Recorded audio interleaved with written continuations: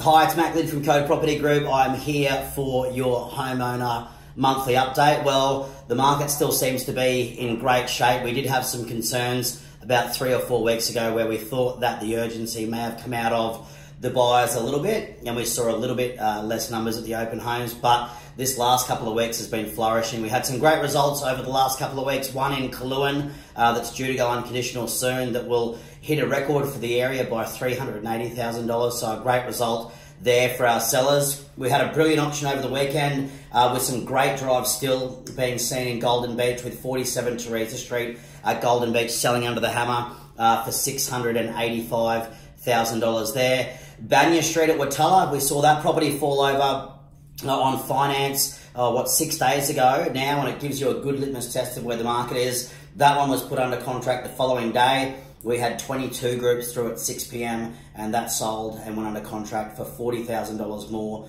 than its previous contract. So we are seeing a little bit more stock come to market. We had the perception that cyclically that will happen as we lead into spring and summer. So there will be more opportunity for buyers during that period, and again, more competition if you are thinking about selling. But we are seeing a lot of vendors come on at the moment with a list now, launch later scenario, which gives us the opportunity to run some people through from the database that we're currently operating with that have made offers on previous properties, to give them an inclination of what it might be worth coming into our peak selling period. So if you are thinking about doing something, or would just like to get an indication of what the new price of your property is worth, we still see things are climbing in all climates within all suburbs at the moment.